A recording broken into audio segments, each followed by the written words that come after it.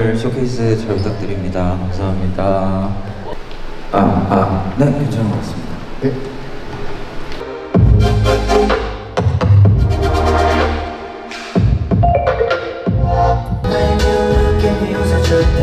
내 심장 터질 것만 같아 I want you to stay with me forever my girl.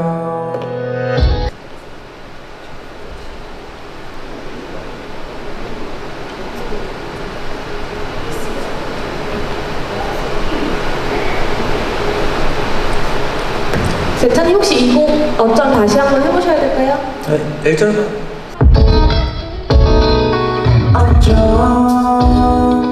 이 날씨도 좋은데 우리 산책이나 갈래 원하는 곳 있음 말해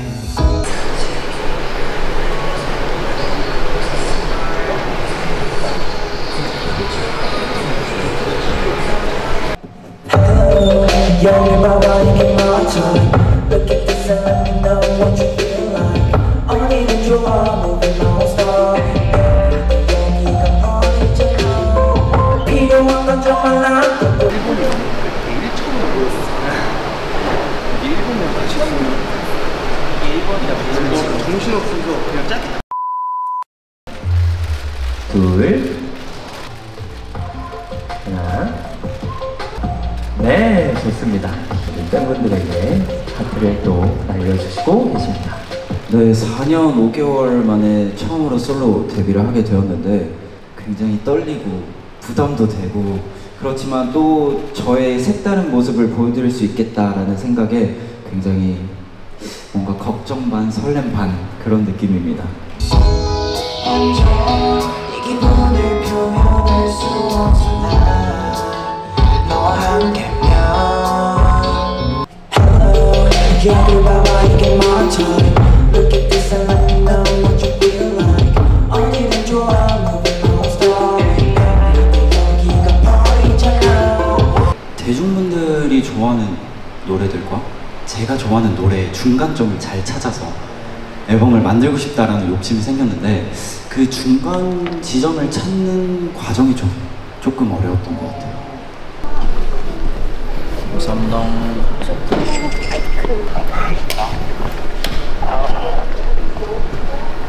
네, 테스트는 인이어 처리했고 마이크 전달했습니다.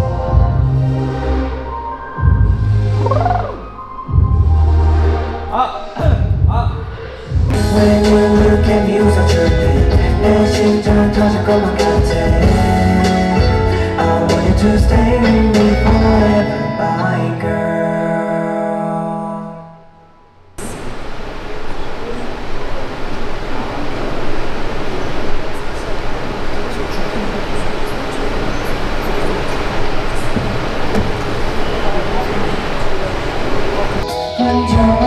이 기분을 표현할 수 없어 난 너와 함께면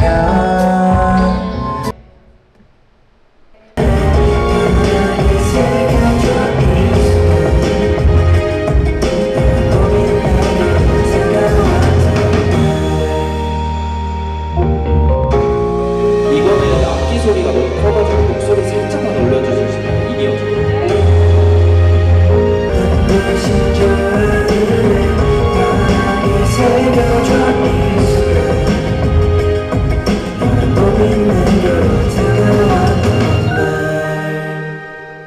밖에서 듣기엔 괜찮아요. 근데 그 어점은 이 밸런스가 좋긴 한데 그 여기서 그 드럼 쪽이 너무 세가지고 네. 그러면 그 그룹 밸런스 낮추신 거만큼만 혹시 낮춰서 인이어로 넣어주실 수 있을까요? 네네. 기억해 이 순간을 영원토록 기억해 볼게 You and I 멀어진대도 I wanna be your love. 네, 좋습니다. 네, 그럼 다음으로 넘어가겠습니다. 할 것들이 너무 많아서 언제나 맘대로 안 돼 정말 미안해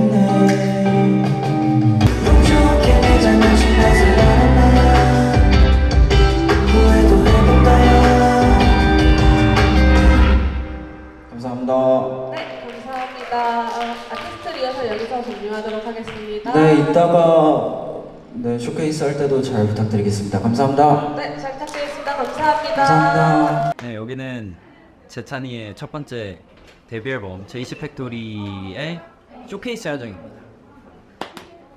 좋은 무대를 보여드리기 위해서 음향 체크를 했고 또 어떻게 하면 더 멋있는 무대가 될지 모니터도 열심히 하고 왔습니다. 저희가 아름다워 때 쇼케이스 했을 때도 비대면이었거든요. 근데 저희 데뷔 이후로 이렇게 팬분들과 함께 있는 자리에서 쇼케이스 하는 게 처음인데 약간 미니 콘서트? 미니 콘서트를 하는 느낌이고 재밌게 즐겨주셨으면 좋겠습니다. 어쨌든 첫 무대를 처음 보시는 거잖아요. 그래서 재밌게 즐겨주셨으면 좋겠습니다. 정말 제가 꿈꾸던 순간이 왔구나를 진짜 느꼈던 것 같아요. 정말 내가 나의 이름으로 내가 만든 곡을 채워서 앨범을 냈다는 게 정말 좀 감격스러운 쇼케이스도 열심히 해서 잘 마치고 열심히 즐기고 오도록 하겠습니다. 파이팅!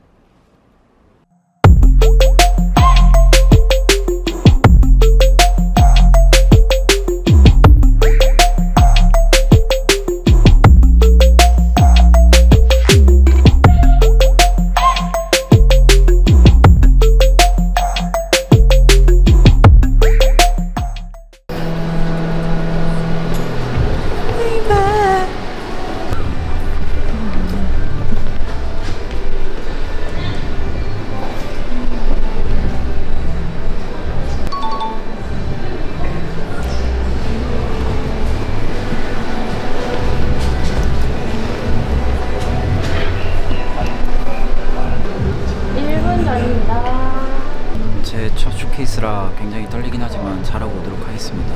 즐기는 자가 최고다.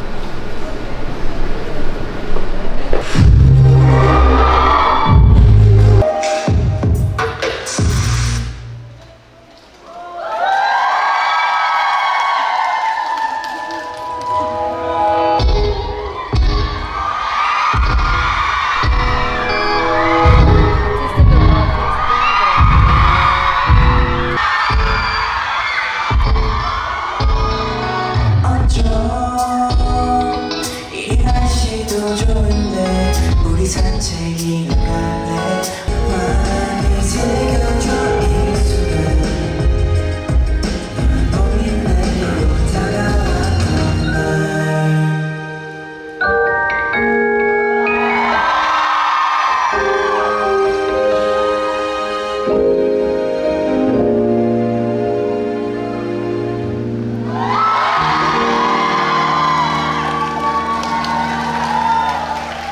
영상을 보고 있겠죠? 그쵸. 이제 저희 재찬이 형 놀려야 되지 않겠습니까? 그쵸. 그럼 어떻게 들어? 한분이 선배님. 그럼 벽에. 아니 그냥 다 같이 해피해피하고 들어. 그러면 해피 해피 해피. 좋아.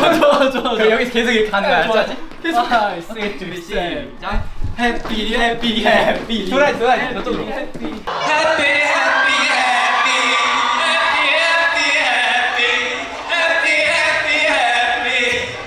이만 인사드리도록 하겠습니다. 일로 오세요. 이제 재찬이 형이 함께 달려온 길들을 이번 앨범에 다 표현한 느낌이 들어서 정말 고생했다고 이야기해주고 싶습니다. 감사합니다.